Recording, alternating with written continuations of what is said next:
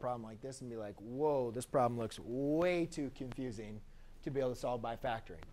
But first thing we always want to do is look at common factors. And you guys can see in this case we have a common factor of x. So I will factor out an x.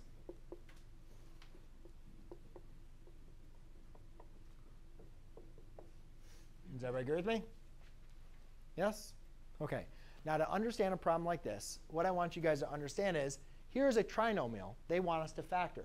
But instead of a trinomial being a quadratic trinomial, meaning it's raised to the second power, which we know how to factor, it's being raised to the fourth power. So what I want you to do then is just for a quick second, forget about this problem. And let's just rewrite it as x squared minus 6x plus 8. Can we factor x squared minus 6x plus 8? What two numbers multiply to give you 8, add to give you a negative 6?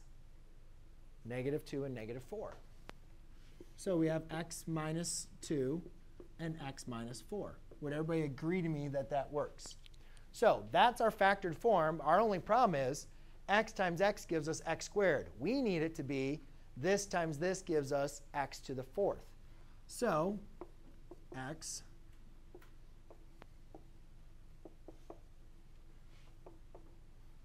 so we know it's going to be minus 2 and minus 4. But what power should my x's be that are going to give me x to the fourth but add to give me x squareds? Which power should they be? Square. So put a 2 there.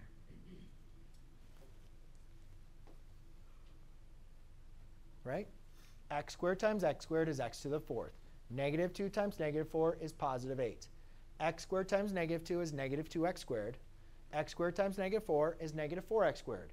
Negative 4x squared plus negative 2x squared is negative 6x squared. Right? So it works.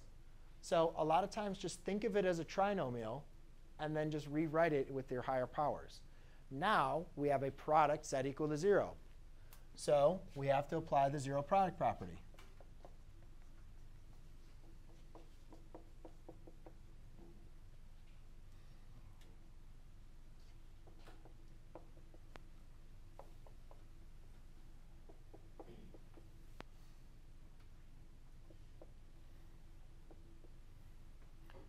Square root, square root, square root, square root.